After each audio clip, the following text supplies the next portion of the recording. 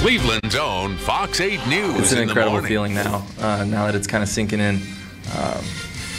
Just to be able to do it in front of the home crowd in my first All-Star game is definitely not something I expected, especially being added to the game 5 days ago.